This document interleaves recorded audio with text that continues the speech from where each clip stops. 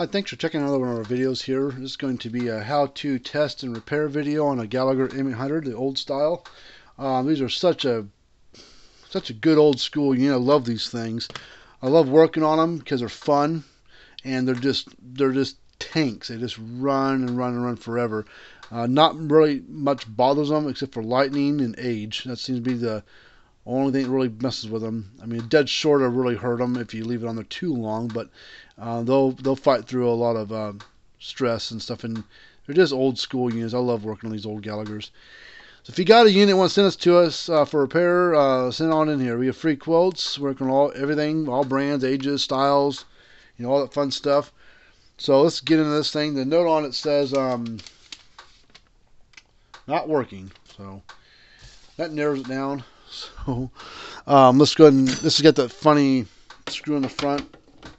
I mean, I've got this tool I got the tool to take it off with. It's a weird looking thing there, but there's ways of getting that off even without it. When I've misplaced it, I've done a few little tricks to getting it off there. It's just a tamper-proof, I don't know what kind of screw it is, but it's a tamper-proof type thing to keep people from mucking around with it when they don't need to.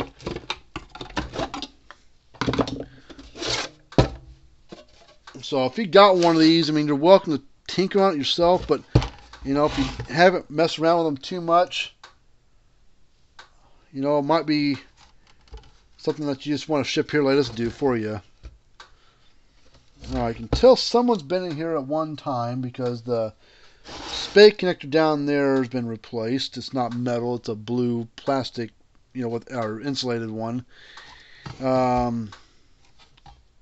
It's got the original board, because the serial number on this unit, sticker right there, 03244, that's a 2003 unit. That's when this was built. It's got a 2003 sticker on the board right there. See it, 032 whatever it says. So it's a 2003 board there, but this has been replaced. It's 16025. This is a 2016 output board. So I would guess that the majority of this is probably original.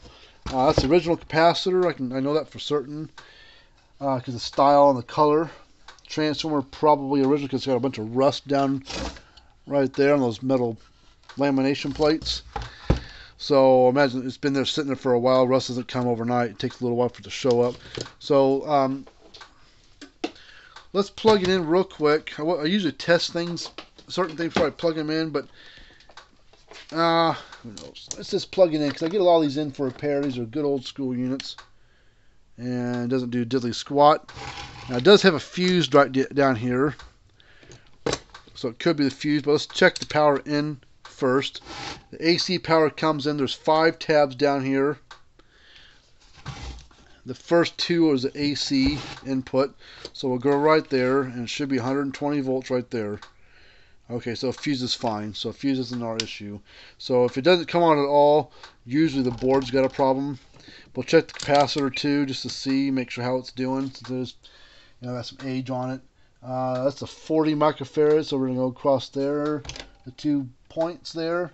It should be 40, and it's reading 41. Let's pull that board out first, make sure we're not getting any interference. 38.1, so that's pretty darn close to 40. I mean, 2 microfarads not going to make or break anything. You might get 0.2 joule less of energy, sort of thing. So I wouldn't worry too much about that. So our issue at the moment is with this board. Now, Gallagher themselves do not make this board new any longer. They discontinued it sometime either this year, 2021, or last year, 2020. But these are old school. Everything on there can be replaced on there if you know what you're doing. You can get SCRs, you find diodes, find these little MOV capacitor, varistors, capacitors. You can't get this style any longer. They don't make these anymore. But there's other capacitors out there that they're square, rectangular, square type shape, and a little bit wider, but they will fit on this board. You have to drill holes and jumper wires to the solder joints where they need to go. But I've done it a dozen times. These capacitors don't go bad that often unless they get really old and wore out. So the problem is in this capacitor at the moment because the little green light right here did not come on. So it's not powering up. So the first thing I want to check Ooh, being alive. I usually do a visual inspection. And usually this will blow. Sometimes as a MOV. Sometimes they're blue. Sometimes they're orange, yellow looking like this one. I've seen them black, red, different colors. They're if this looks good, then it is good. If it's bad, it'll be burnt black, either right on top or the whole thing will just be burnt black looking. So that looks good. So it is good. So the next thing we're going to do is check this little component here. It should be 0 and it's reading open. So that little piece there is bad. So we're going to desolder and pull that off first. So let's solder iron on. And then we'll get oh man, where's my solder at? A little bit of wire I was looking for yesterday. My desolder, I mean. Here's my desolder stuff.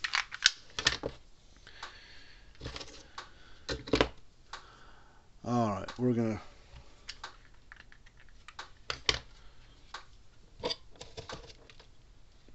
Alright, so we're gonna desolder this item here.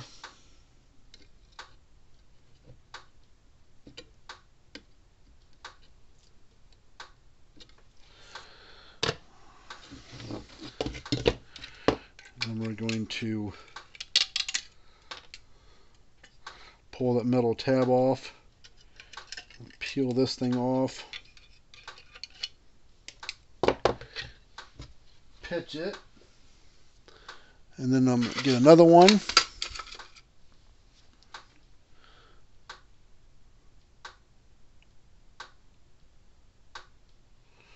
Gallagher always recommend to space them out a little bit. It gives it more surface area for this thing to breathe a little bit. So I always recommend to widen it out and then bend it straight down to go into its little holes. There's no polarity to it, so it doesn't matter which lead goes where. And then we'll take this little clip, slip it over the top and bottom, hold it to that resistor.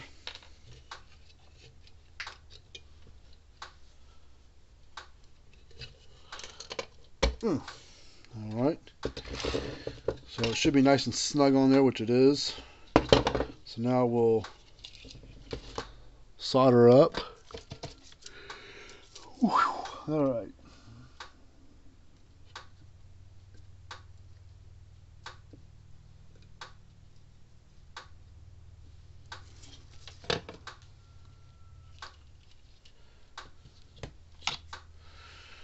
Snip those off.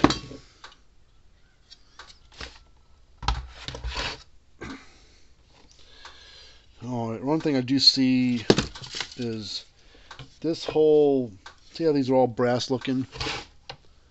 These two and these two, and this one's all dark. It's all tarnished and corroded. I don't know if water got in here or what. You see all this crap on here? So I don't know if water got in this thing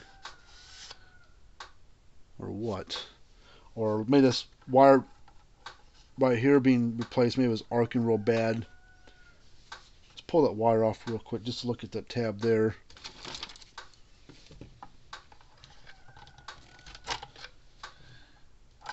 You might have to replace the transformer.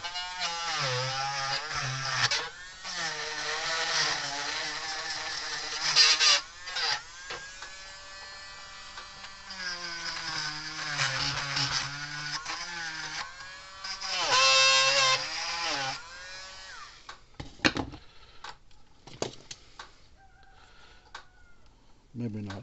It cleaned up pretty good. Let me spray some contact cleaner on there.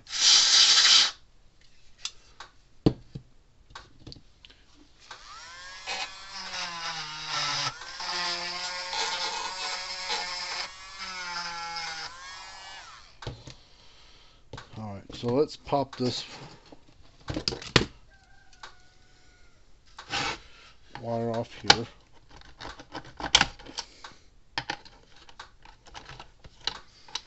And we're going to probably go ahead and replace that. Let's pop this. I gotta pop this strap off here.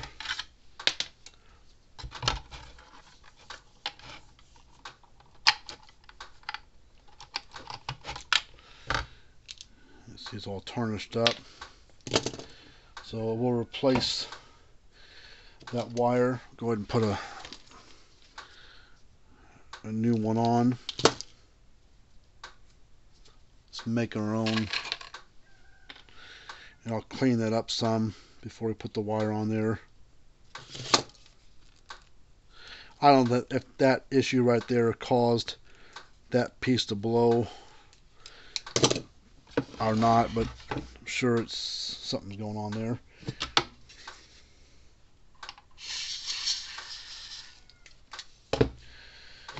Alright, where's my Dremel?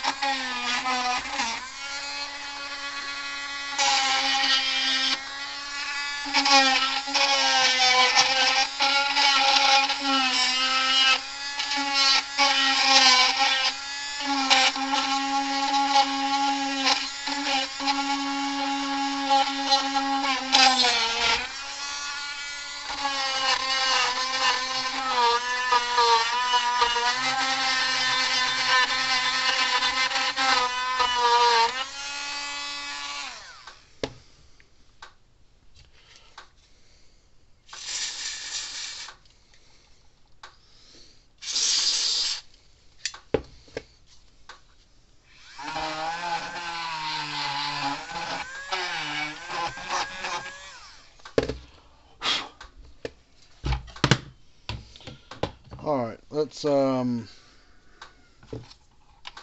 this capacitor strapped back down. I'm going to take this black wire here, and then we're going to plug it on here, and then it needs to go right about here.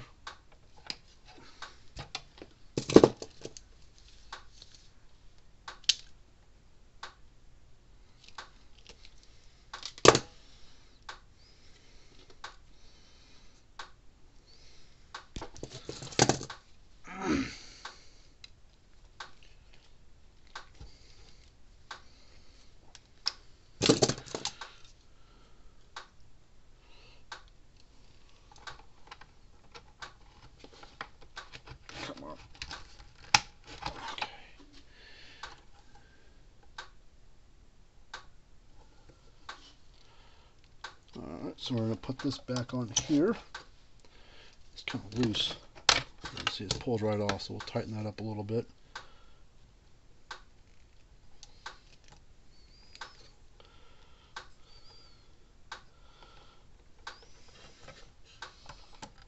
Get on there. I don't know, my needle nose went. Oh, there we are. Let's use those. It'll be a lot easier than those wire strippers, I think.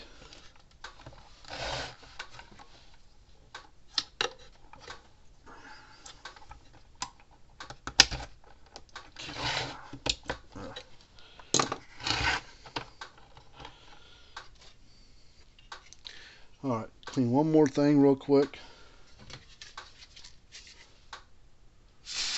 That sleeve there, where it plugged onto that tab.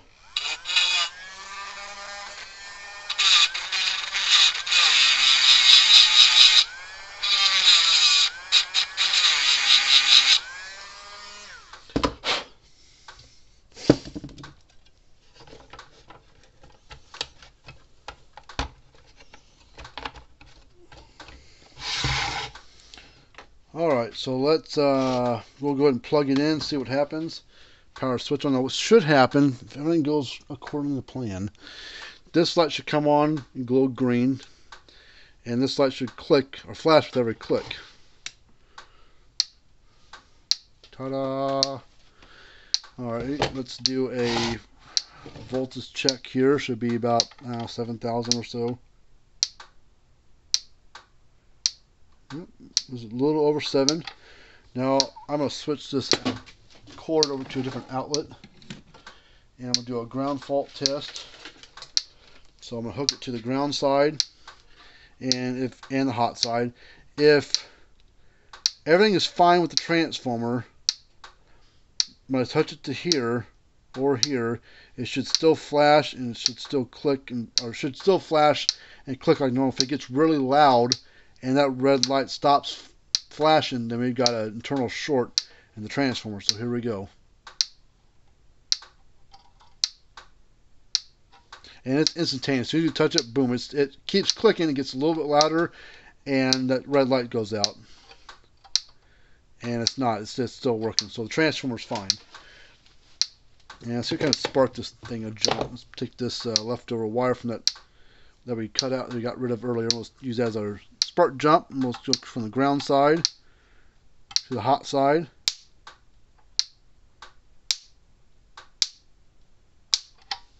Still a nice hot shock.